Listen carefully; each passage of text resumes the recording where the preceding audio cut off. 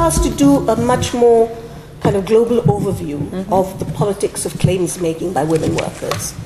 And in doing that, I was also asked to address the sort of broad framework that this project was working with. But I found myself, again, like the others, moving a little away from Hatoun and Weldon, much more towards Nancy Fraser's redistribution, recognition, and representation, much more to Keck and Sicking, who talk about the kind of repertoire of tactics used by transnational movements, but which are also applicable at the local level. And these tactics include the politics of information, how you use, sort of plausible facts to make your case, how you use discourses, how you use leverage and accountability. So what we're talking about are strategies that are adopted by people, workers who do not have the kind of structural position that the old trade unions used to occupy and that they could use to promote their cause. We are talking about largely women workers in fairly vulnerable jobs, very often not organized. In doing this global overview, I found myself categorizing women workers into three separate groups based on their relationship to the global economy. So the first group were workers who are in the global value chains and who are working in labor-intensive export, agriculture, and manufacturing, and so on. And they are clearly globalized. The second group are migrant workers, also clearly globalized, because, as someone said this morning, you need cooperation between different kinds of countries to address their claims. The third group of workers, into which a lot of the domestic workers fall, are workers working for the domestic markets, who are not involved directly in globalization. But because globalization has become such a part of our lives, even for these nationally based workers, we find the global story is a part of their strategies. One of the missing dimensions in Keck and Sicking, because they're talking about transnational activists, is actually a prior process of organization building. So while they talk about what people do once they are an organization, once they're mobilized, they do not talk about what it takes to mobilize vulnerable workers. And when we talk in particular about informal economy workers, we find that the politics of organization building is a prior to all the others. So to cut a very long story short, 33,000 words, the workers in global value chains, we find that they are largely represented by what has come to be known as the anti-sweatshop movement. So you have, largely northern-based trade unions, often working with southern unions, consumer groups, church groups, student activists, and so on, chasing their own multinationals, chasing their own corporations to make them accountable for the labor standards of the workers that they are employing in very distant lands, and using very imaginatively and very humorously the same advertising, the power of advertising that these companies used to create their own brands. And you're all familiar with that, and I won't really go into that very much, except to say that in that process, there is a criticism that they often bypass local movements or local organization building. It's when we turn to workers in the domestic economy, working for domestic markets, that we find there is a huge stress, as I said, on building organizations. So if you like, if we look at the kind of strategies used by these national-based workers, the politics of organization building is the first. And that very often starts with what kind of organization do you want to be. Many will choose to be trade unions, even if they have been neglected by the trade unions, because the language of unionism is the language of workers. And these are workers who have long been denied recognition as workers. So domestic workers, sex workers, waste pickers, all these people who are seen as scavengers or, something fairly derogatory, need, part of the process of organization building is becoming a union. But not everybody wants to become a union. There are organizations who want to stay as associations, a much looser framework, and one that has certain kinds of advantages. In rural areas in India, they might want to go for community-based organizations or NGOs and so on. So you get a range of different kinds of labor-oriented organizations, where the choice of organizational form reflects what you think is possible, feasible, and strategic in a particular context. Then when we go back to Keck and Sicken's information, the politics of information, I think I've divided it into the internal politics of information and the external politics of information. The internal politics of information is about building identity.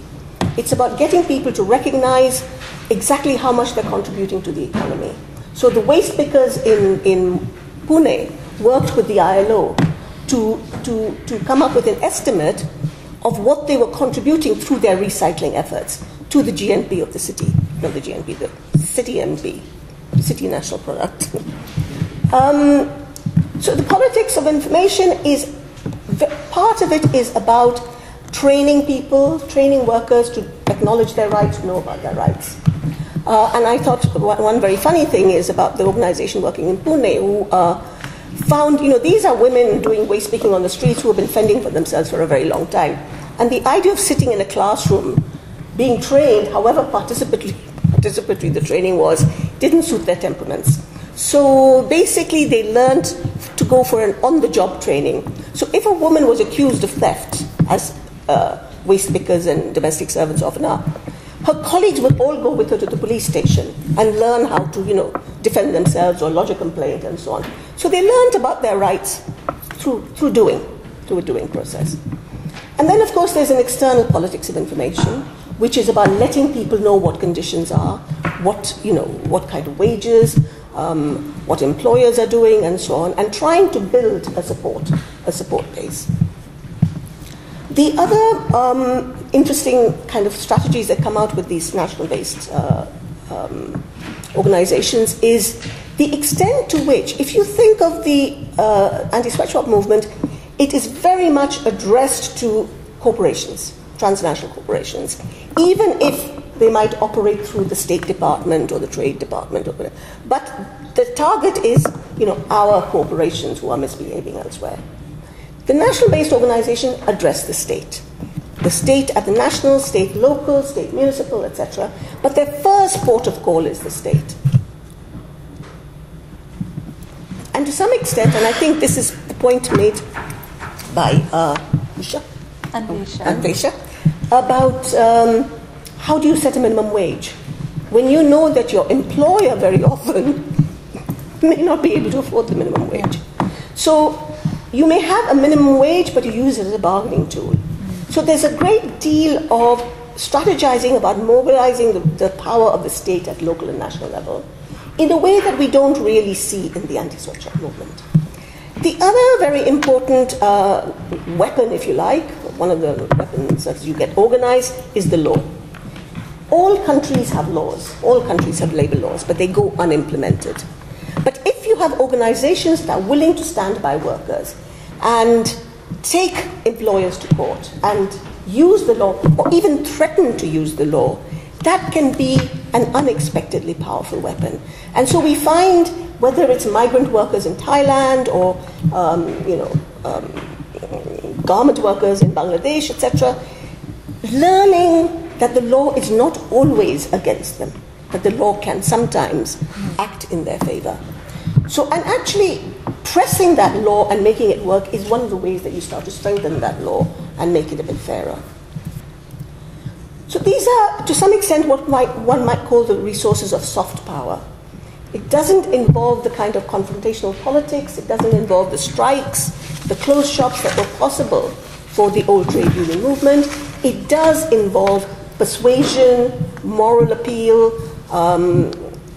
appeals to justice, collective, symbolic politics, and so on. So and then when we go to the migrant workers, we find, again, a very different story. Because here we have a group of workers who fall between two sets of jurisdictions, two forms of citizenship, and nobody wants to take responsibility. And what is very clear in reading, and I have to say, this was the literature I found hardest to pull out from because it is so diverse. But the couple of things that come up very strongly in that literature about claims making is how important the local political context is. So if you take a place like Singapore, which was more repressive, the kind of politics you see around migrant workers tends to be much more welfarist. Let's give them dignity, let's be nice to them, let's not abuse them. Where you have a broader democratic space for civil society, the claims making goes on towards rights, and it becomes a much more a global story. And what is very, I think, heartening are the two countries, city-states that stand out in this literature in Asia. Hong Kong as a receiving country, which actually has, I think, one of the most liberal and the most progressive spaces for migrant workers to organize, and Philippines as a sending country, which also has one of the most well-organized and workers who are willing to take on the issues of migrants from around the world. So the Philippines, I think, has really led on the migrant worker struggles in a very political, progressive, and global way. So to conclude, I just want to draw out some sort of basic points that I think came out of this. The other point, of course, is these national-based organizations don't stay national. And I think StreetNet, HomeNet, WeGo, all of these are examples of membership-based organizations coming together, not looking necessarily like the old trade unions, but nevertheless having claims to actually be legitimate representatives of their members. So final points, I think. One is, of course, your structural location clearly shapes your politics, shapes the kind of organizations you are, shapes who will be speaking for whom, with whom, on behalf of whom. And we see the difference between the anti-sweatshop movement and the local workers' movements. Secondly, while they seem to share many interests in common and, working conditions and so on, there are certain important differences between these different groups. So if you like, the anti-sweatshop movement is very, very influenced by the ILO the core labor standards. That is central to CSR, central to a lot of their demands. When we look at the national-based workers, it isn't the ILO that they look towards so much. It is their own governments and their own legislation. It isn't so much about the right to work, about the right to organize, which is often suspended in the global value chains, but not suspended for these unimportant workers. So their battle is not for the right to organize, but the right to work and for rights at work. And a lot of it, because it's addressed to the state, takes the form of demands for various forms of social protection. Pensions, welfare for their children, minimum wage, and so on. And to some extent, I see that as a precursor to becoming more political about demands around wages and working conditions. And just as the transnational corporations are much more willing to observe health and safety standards, certain kinds of labor rights, but not others like the right to association, so too I think the Indian government, for instance, is more willing to recognize social protection demands than eliminating exploitative practices. So there's quite a selective observance, but nevertheless the struggle goes on. The third point is the point I made earlier, how important political context is. It is not surprising that India, with its relatively unblemished record of democracy, has some of the most vibrant and active labor organizations in civil society. And it is not surprising that, for instance, Egypt, etc., have found it quite difficult to go outside state-managed unions. The fourth point is the role of the state, that we assume that because of globalization that the state has been weakened, but in fact, in many local contexts, we find that the state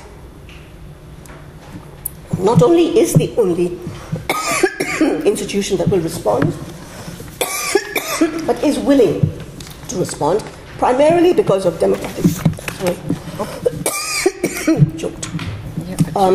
democratic accountability. And then my final point is about strong states require effective citizens. And here I would take issue with the anti-sweatshop movement, that in acting on behalf of global value chain workers, they often neglected those in the hidden side of the value chain. Mm-hmm. So it's the first-tier workers who got their attention. Where I think the priority should be is to build local capacity. It's not easy, but there is no substitute, I think, and Gail Simon says this. We have to move beyond boycotts. We really have to build that local capacity and not do it in a single uniform.